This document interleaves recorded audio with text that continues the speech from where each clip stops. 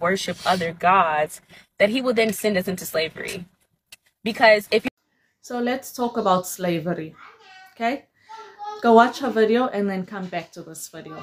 So yes, the reason why God allowed his chosen people, aka the Israelites, aka black African people, to go into slavery is because of constant rebellion.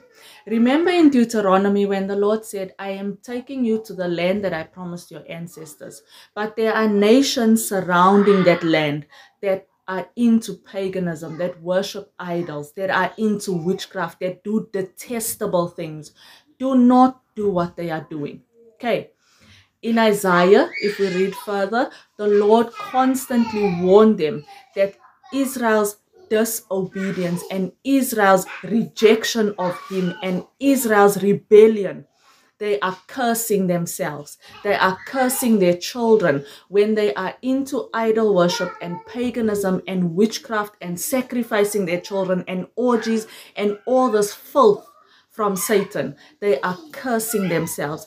And as we know, you can choose the choice or the sin, but you cannot choose the consequence that follows that sin. And that is exactly what happened.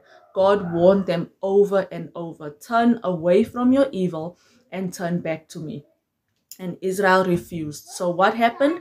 They were scattered among other nations as slaves. They were completely decimated. Okay, same thing is happening today. The very same thing. The fastest growing quote unquote religion among African American women in the United States of America is witchcraft. They believe that they are worshipping the gods that their ancestors used to worship, the African deities like Oshan and Osiris and all these demons that Beyonce is telling them to worship. It is the same thing. You make the choice if you want to sin, but you cannot choose the consequence of that sin, because that consequence is part of the rule that God made. So yes, the Lord allowed the Israelites to go through slavery because of constant rebellion. Okay? They were his chosen people. We are his chosen people. Yes, I qualify to speak on this because I am African, South African to be exact. The Lord allows you to face the consequences of your decision.